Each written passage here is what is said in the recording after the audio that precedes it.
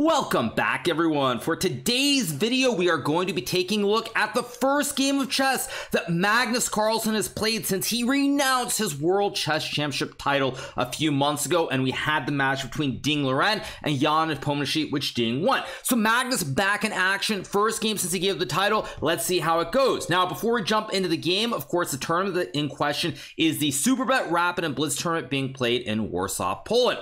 So in the first game we have Magnus Carlsen with the black piece against Radoslaw Wojtaszek. Now Radoslaw opens with d4 and Magnus chooses to play b5 here, and this opening of course is the classic Polish opening. Tournament being held in Warsaw, Poland, why not play this? So we get d4 b5.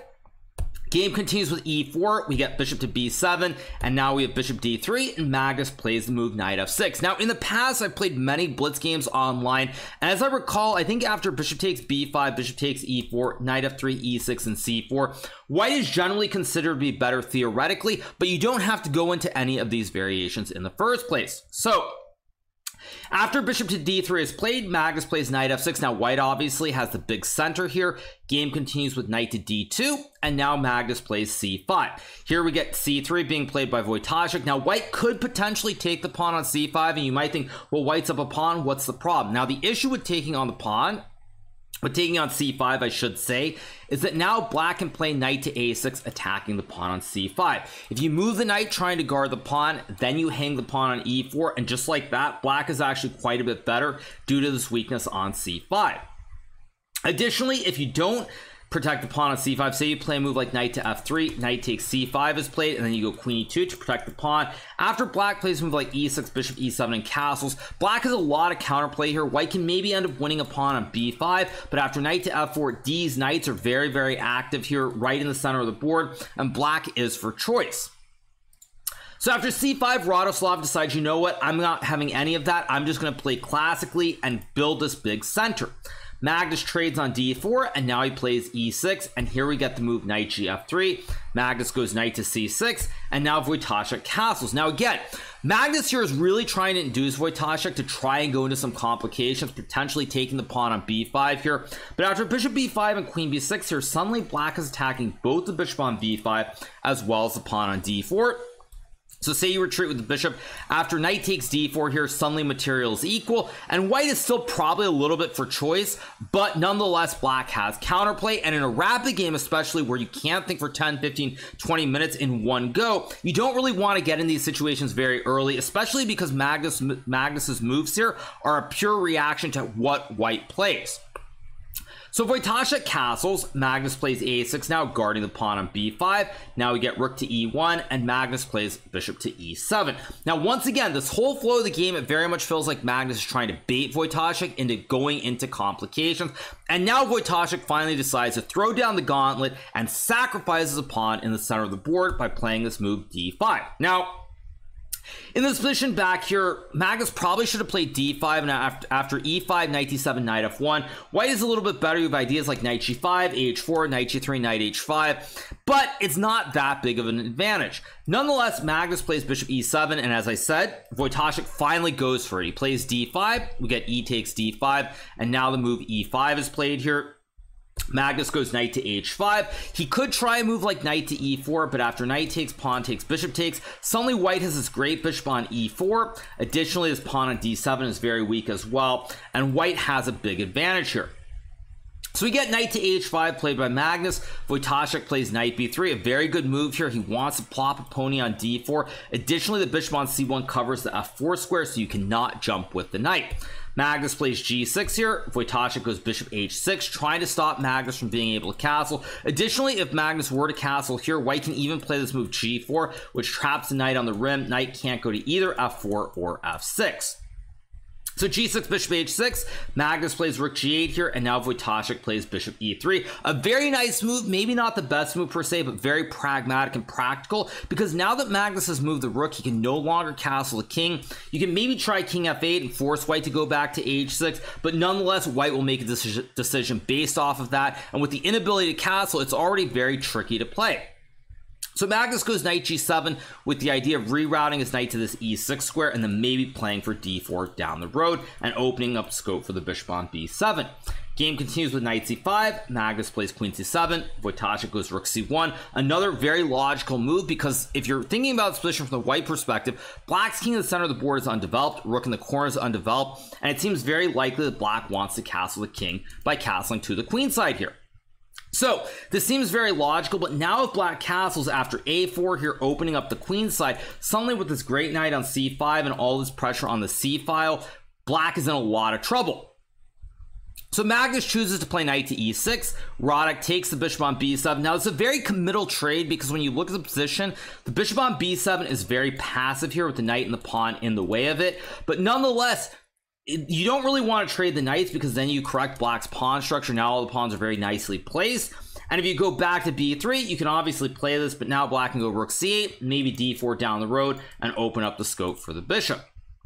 So Wojtaszek trades. Now, trading off the knight for the bad bishop, there's another very important point here, which is that once the knight is traded, now the ideas of black castling the king become very difficult, because there are massive weaknesses on the queen side. One example is something like this with b4, white can go queen e2, and just like that, the pawn on a6 is very weak, whereas if you had a bishop here, it would be much easier to defend this pawn on the edge.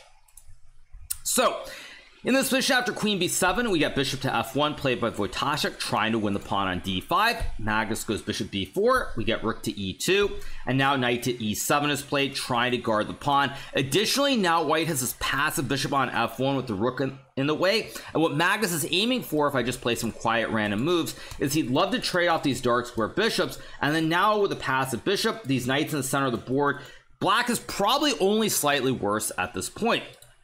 So Magnus comes up with this very conceptual idea: guard the pawn, try to trade the dark square bishops, get rid of these weaknesses around the king, and if he can succeed, then he's going to be in it to win it. So the game continues with rook e to c2, and now we get the move knight to f5 being played by Magnus. Maybe not the best move, maybe he still should try to play bishop a5, b6, but even here, it's very difficult to play, because if white plays a quiet move like g3, bishop b6 and trades, while black is okay, you still have the problem of dealing with the double stack on the c file. The pawn in the center is very weak, and you can't really get the king out of the center easily. Maybe you can go king f8 and king g7, but it still feels very difficult to play. And most importantly, in a rapid game, you want to have quick, easy moves, and you don't have quick, easy moves, whereas white has very obvious ideas. Go after the pawns on the d file, use the open c file, maybe try to checkmate the king on the dark squares on the king side, and that is the extent of the situation. So in this position, we get knight to f5 being played by Magnus instead, and here Radoslaw goes bishop g5. Very happy to trade off the knight for the bishop here, because now without the knight on e6, black has a lot of problems. If you play h6, there's even knight h7 to go knight f6. You even have rook c7 here as well, and there are all kinds of issues that black has to deal with. So after bishop g5, we get bishop to e7 played by Magnus, again trying to follow up the theme of exchanging the dark square bishops. Radoslaw plays bishop f6 here, and the point is very simple. Now he's happy to trade the bishops, because now this pawn on f6 restricts black's king. A lot of weaknesses. Maybe you can even get a queen to e7 and get some kind of lolly checkmate down the road, and it's just very hard to play, because you can also kick the knight from f5 with g4 next move. So Magnus plays knight fg7, we get queen to d3 played here by Radoslaw. Bishop takes, pawn takes, and now Magnus goes knight h5. And what Magnus is banking on in this position is that he can win this pawn on f6. And if he wins this pawn on f6, he's probably okay in a position like this, simply because the knight covers the c7 square, he's guarding the c8 square, and slowly can probably move the king out and then bring the other rook. One example just to illustrate it is that if he can get to a position like this, suddenly he's up 2 pawns, his knights are good, his king is very safe in the fianchetto here, and he has the rooks on the queen side to trade, and black is just better. So it's very committal here by Magnus going into this, and Magnus is assuming at this point in the game that he is going to win this pawn on f6. So the game continues with queen to c3. We get rook to d8 played here by Magnus, and now we have a3. Now this move is not the best move. Computer likes queen e5 more, but again, in a rapid game where you don't have all day to think, you kind of need to make practical decisions, and a3 is just a practical move. It stops b4, you still guard the pawn on f6. You don't have to go to like e5, because if you were to go here, there is even just d6 attacking the queen, and then what? Do you just go back to c3? Do you go to e3? Regardless, the idea is not clear, and so you don't want to have such complications in a rapid game specifically. So we get a3.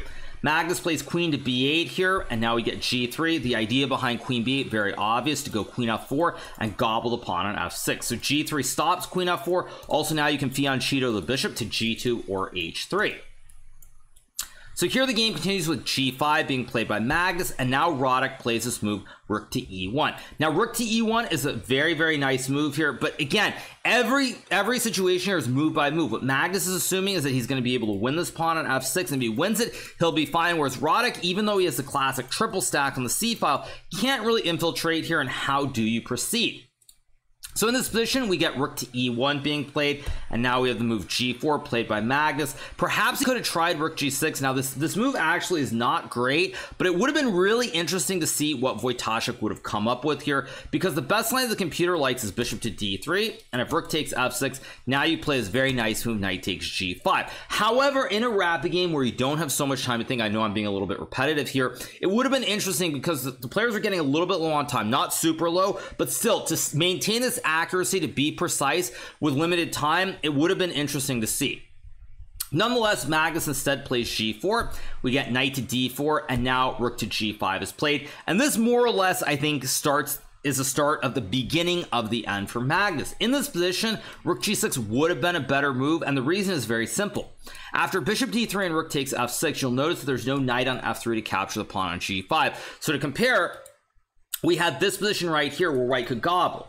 But in this position, after rook takes f6, the knight is on d4, the pawn is on g4. So now black is up 2 pawns. And while white is still much better after this move bishop f5, going after the pawn on g4, in this position, it's not obvious to a human why this should be winning. And I really wonder whether Magnus would have actually lost this game if he had played this rook g6, rook f6 capture, because to me, this doesn't seem obvious. And even here, after a move like king to e7, playing the classic bomb cloud variation, bishop takes g4, knight g7, the king is very safe on e7, no access to f5 square. If you play queen b4, I can even go queen d6 here, and at this point, how do you go after the king? Yes, you can play f4 and try to go f5, but even f4, king f8, knight takes e6, rook takes e6, still very, very tricky to play, because after takes, suddenly the pawns are connected, king runs to g8, you have knight f5, rook f8, and while I think that white is much better, it's still very much a game here, and against a great defender like Magnus, you never know what would have happened. Instead, Magnus goes rook g5 with a different concept here, which is he wants to play rook to e5 and potentially trade the rooks, or slide the king to f8 and g8 and just get it out of the center of the board. Radoslaw, however, plays this move bishop d3. Excellent decision here. Magnus goes rook to e5, trying to trade the rooks. King f8 is maybe a move as well, but after takes, and bishop takes h7, white still remains quite a bit better. Again, would this have happened? Very hard to judge, because honestly, trading the knights here and correcting the black pawn structure does not feel like the right idea. So it would have been very interesting to see, but instead Magnus, when he played rook g5, he was dead set on a specific concept, and he does play rook to e5. We get knight to f5 played here by Radoslaw. We get rook takes rook, queen takes rook, and now it's really starting to fall apart here for Magnus, because his king is in the middle of the board. White has this great pony on f5. As the old saying goes, a knight on f5 is worth at least a pawn, according to the former world chess champion Garry Kasparov. So after queen takes e1, you've got the great knight. The pawns are bad. Black can't trade the rooks, because then you get forked here by knight to d6, winning the queen. And if you can't do that, it's very, very hard to play. So Magnus goes knight takes f6 here, trying to say, well, I'm up 2 pawns. All I need is 1 or 2 more moves, get the king out of the middle of the board, and I will win the game. Game continues with queen to b4, a very strong move, threatening a checkmate on e7 here with the queen and the knight. Magnus plays d6, only move stopping the mate, and now we get queen to c3. And here, Magnus finally blunders with this move, knight to d7. Now, what's remarkable about this game, and just looking at it with the evaluation even, is the computer says that after this move, knight to g8, which of course is completely inhuman and impossible to play in a quick game of chess, that after queen h8 and this wild move, king d7, queen takes h7, and rook f8, somehow black is magically still very much in the game. King is very safe with the pawns in front of it. The knight covers some critical squares here, and you can even bring your other knight into the game. Now, after queen h4, queen d8, queen takes g4, and knight e7, white still remains quite a bit better after h4, but the show goes on here. And I think this just speaks to the resources in the game of chess that we've learned from using computers for so long, that even in this position, which looks completely hopeless here, there still are chances. If you play some good moves, you keep defending, there are always going to be opportunities and chances if your opponent is not 3,500. So After queen c3, Magnus plays knight to d7. We get this move queen to h8 check being played by Wojtaszek. Knight d to f8, trying to hold the glue here. Knight guards a pawn, knights guard each other. If black could just get this king to d7 here, for example, and then rook c8, suddenly black is maybe back in the game.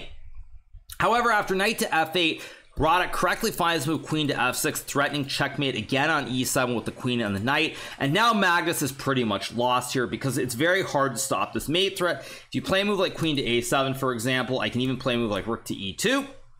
Idea to go knight g7 next move. And if you play like rook d7, this is actually checkmate on the spot. If you move, say, the queen after check, king d7, queen takes f7, the house collapses immediately, and just like that, you're down a bishop. White will get the double A battery on the diagonal, and you will lose the game.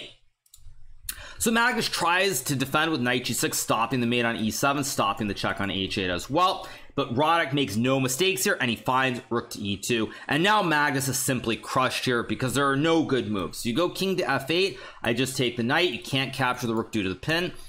And queen g7 will be checkmate next move. Additionally, you move the king, I just take, and then I take the knight next turn. And if you don't, well, I also just check. So Magnus plays queen c7, and Radoslaw plays knight to g7 check here. And now Magnus Carlsen, the former world chess champion, has to resign in his first game back playing competitive chess since he gave up the title. Magnus resigns here simply because king f8, knight takes e6, loses the house. It's the classic family fork. Go king d7, just takes, and then take the knight, and it's all just completely hopeless here with bishop e4, even knight to f5, and that's all she wrote. So Magnus ends up resigning the game. First game back that he's played of chess since he gave up the title. A big surprise here. Obviously, Magnus trying to meme a little bit. He's in Poland. Why not play the Polish opening? As the old saying goes, when in Rome, do as the Romans do. So he tries to pull out the old saying from the old good book about, you know, when in Poland, do what the Poles do. But the Polish opening, not quite good enough at this level. So Magnus loses in his first game of the Super Bet event being held in Warsaw, Poland. There are still 2 more games, but I actually am only recapping this one game because very soon I have to catch a flight to Norway in advance of Chess Champions Tour, and of course Norway Chess starting at the end of the month, where I will be playing against none other than Magnus Carlsen. So at any rate, I hope you guys have enjoyed this video. Make sure to hit that subscribe button below if you haven't already, and I'll be back very soon with some more great recaps and all kinds of great chess content here on YouTube. See you guys soon. Bye.